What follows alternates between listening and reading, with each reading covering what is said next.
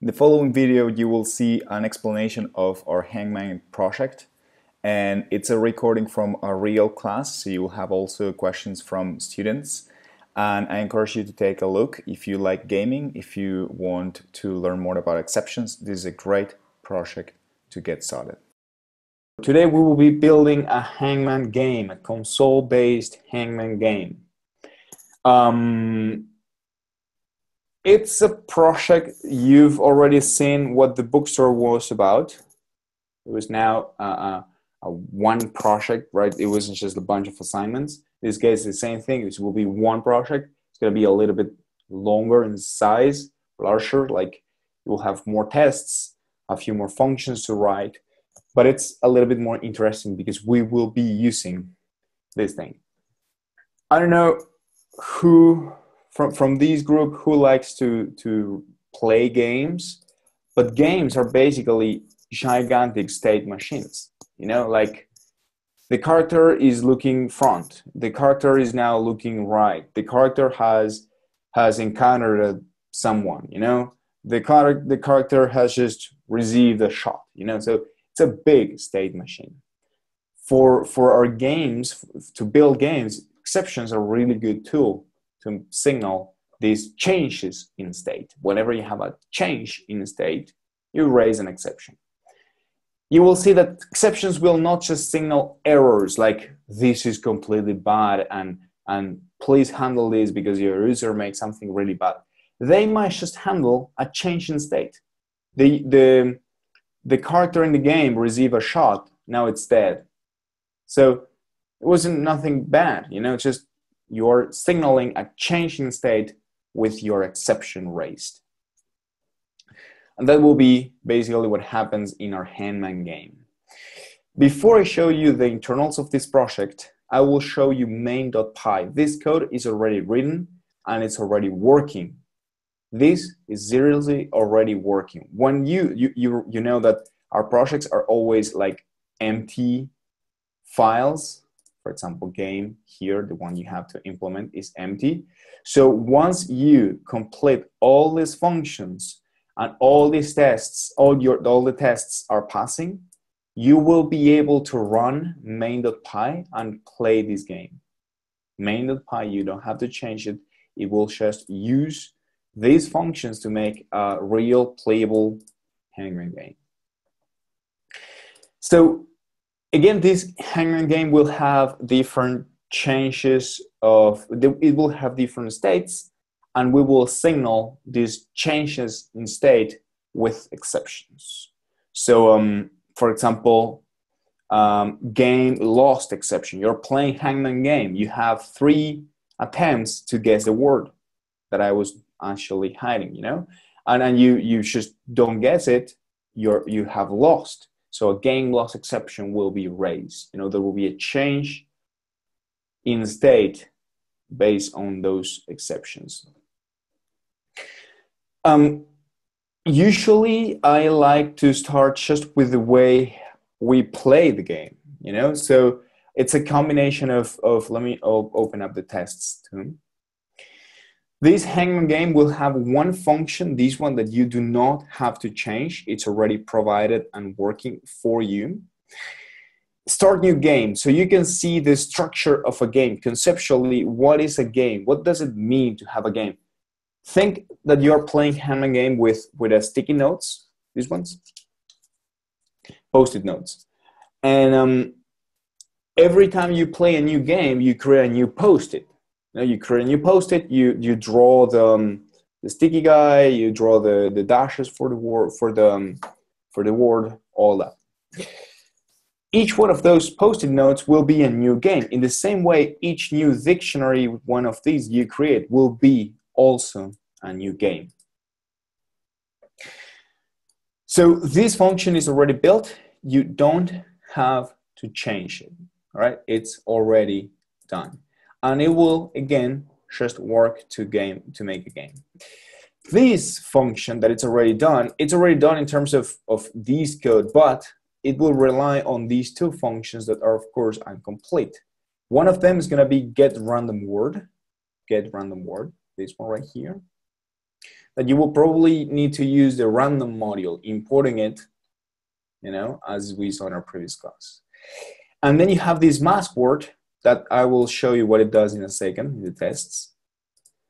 Actually, let me show it to you. Well, once we have the word, so let me show you the mask word so it makes sense. Mask word. There you go. So mask word, it's just super simple. You pass a word and it will just turn it into asterisks. As simple as that. So it's hidden for the user. So once this function is receiving a list of words, or it's using a list of words already provided, is list of words is known, we will get a random word out of that list, right? This function, and then you will be masking that word. So you are turning Python into these many asterisks. And finally, this thing is building a new game dictionary with the answer word. This is the word to guess. This is the one you want to keep hidden for the user. The mask word, this is what you want the user to see. Previous guesses. So every time the user is trying to guess, you will add the previous guess here. So then you will be able to use that. If we're playing Hangman game and I tell you S, T, R, S, you will tell me you've tried already to guess S. So the S doesn't count. So previous guesses are also stored here. And finally, remaining misses. You have a certain number of guesses to play this game.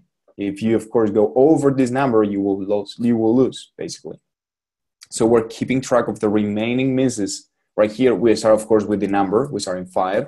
If you make, if you have misses, you will be just decreasing this number.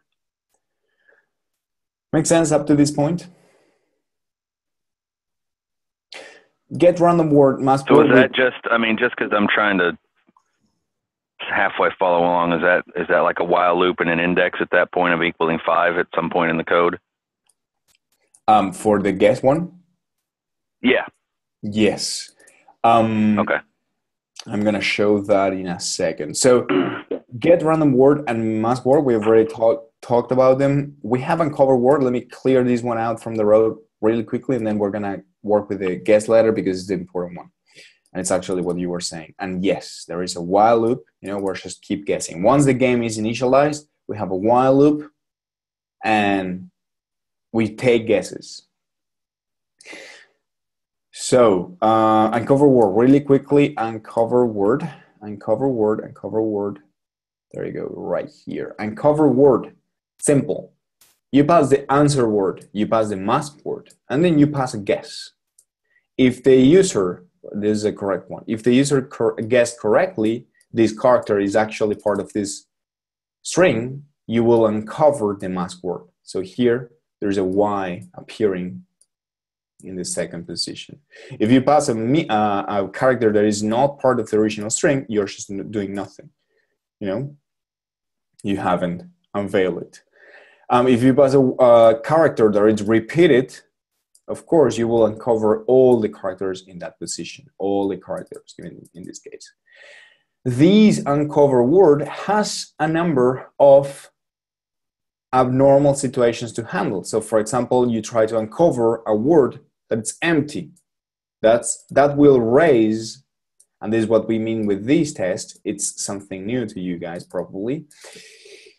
Uncover word will, if we pass to empty strings, it will raise an invalid word exception. So in this case, we're testing that when we invoke this function, this exception is raised. So in this case, this test is going to take, I was just going to make it really explicit because I know that the PyTest syntax, this thing can be a little bit tricky. So here, let me copy these once again. This is what we have, and this is what we have. There you go, def uncover word, answer word, mask word, character, there you go.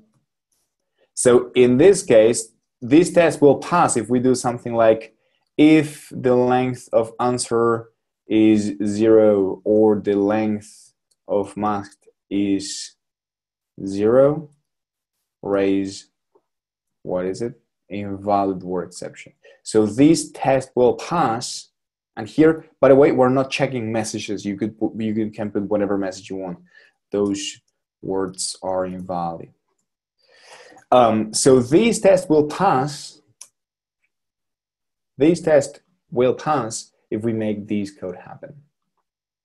By the way, you probably, I wanted to make it really explicit, but you kind of already know, right? If I do answer or masked, if not answered or not masked, it's going to be the same thing. So if these words were not passed, I will raise, were not passed. They were passed, but they are empty. I will raise an invalid word exception. And these tests will, in this case, it will work. This code, PyTest.raises, is expecting this particular call to the function to raise this exception. Sorry, I'm repeating it over and over and over and over, but I want to make it really clear for you. So finally, not finally, but a few more from invalid. So uncovered word can fail because invalid word exception, right? Invalid guessed letter exception, we're expecting 1 character, 3 were passed here. In this case, we have clearly an answer word that doesn't correspond with a masked word, so that's an invalid word exception too. We have 2 invalid word exceptions that are related to different particular states. In this case, they're still an invalid word exception, but these ones, they are empty. These ones, they are different in length. Make sense? We're done with the uncover word. Now let's focus in the interesting part, which is, of course, the guessed letter one. So once the game is correctly created, you will start playing the game. And I have a few test cases here, which are, there you go, guessed letter, which are the ones we can use them to walk us through the process. Remember, everything starts with a game. So this is a game. It's a dictionary containing state. And you have just one test here to make it really clear. You don't have to change things. This should already work again if you make these functions pass. So this is a game, remember. So if we create a game with the Python word, we're passing just one possible word to our list of words. So randomly, if we choose randomly, of course, this one will be the one chosen. So this is pretty much what it's going to look like this particular game with 5 instead of 3 here. If we guess a letter correctly, in this case the character Y, we will see that now game was changed and masked word reveals that Y in the second position. Remaining misses didn't change. By default, remaining misses is 5, but or number of guesses. Yeah, remaining misses is the name we give it then. So we have 5 number of guesses, right? 5 shots. This wasn't a miss. This was a hit. So remaining misses is not decreased. And finally, we've added Y to the list of previous guesses. Another kind of redundant test, pretty much the same thing, but if we have this word which has 2 R characters, if we pass R, we are revealing both of them. Pretty simple. This should be already covered with the uncover word function. What happens if you miss? You have the Python word and you pass the X character. Masked word, what is it? It's pretty much the same thing because the X doesn't exist in this word. Remaining misses has been decreased by 1 and X is in the list of previous guesses.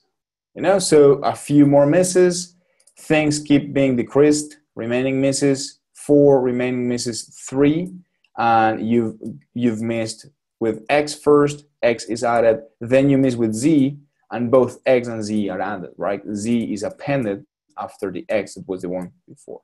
You're always playing with the same game. You're just changing the original game you created. A few correct guesses, one after the other. You guess correctly Y. Y is uncovered. 5 remaining misses. Y is in the list of previous guesses. You uncover O. Same thing for all of them. If you mix them up, it's of course expected behavior. There's a hit, there's a miss, X doesn't exist. So you keep the previous word, right? The previous word was star, Y, star, star, star, star.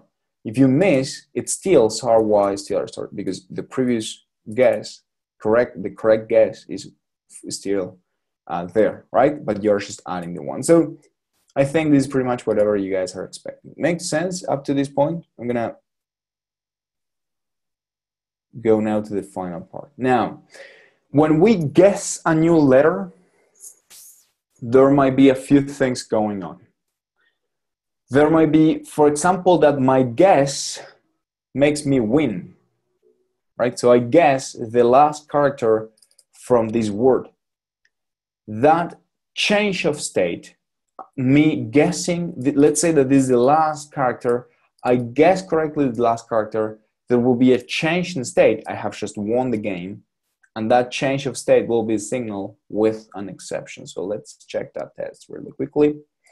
I have a super simple word, A. If I guess A correctly, I have just uncovered the whole word, right? All the word was uncovered. And that raised a game one exception. So the guess letter function will try to uncover this character from this game, and if all the characters are now visible, or basically if the game is over, the user won, you will raise a game one exception. The same thing if you lose. In this case, I'm kind of forcing it. I'm just passing one attempt, but I have just one attempt. If I miss, I get a game lost exception. So this is another exception raised. If that particular move, that particular guess makes you win the game one exception is going to be raised. If that move makes you lose, a game lost exception will be raised. You know, a few more, and these are, you can just walk them. These tests are probably all redundant, but we've made them really clear, so you can just follow the process here, like how's the state changed from run to run. So game lost, game won, there you go. So there might be another abnormal situation. The game was created, the game was won, but insistent after the game was won, you try to guess again. But this game is already done. Someone won. So in that case, a game finish exception is raised. And you can do this 3 more times, 5 more times, and 1,000 more times, it doesn't matter. Because every time that you try to make a move on a game that it's already either lost or won, you will receive a game finish exception. Also for the lost one. So all those things together will make our game playable. And let me go back again to our main.py. This is the script that's making the game work if, again, all the functions are working correctly. This is user interaction. I'm asking the user for words to guess. I'm asking the user for how many attempts she wants to have or allow, blah, blah, blah. And I'm creating the game.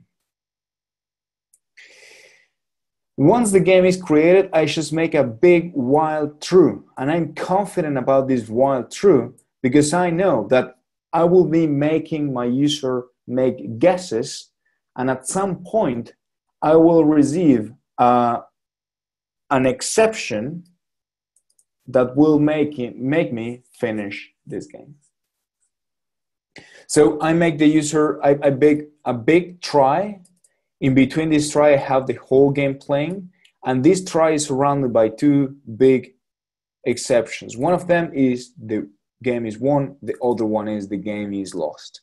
Simple. If the game is won, I print this thing, and we're done. If the game is lost, I print a message and we're done. So let's start the game. It's with this big while true. I just print a new line. Previous mask word, I show a word to the user. This is just informative. I get the user's input. I ask the user for a character.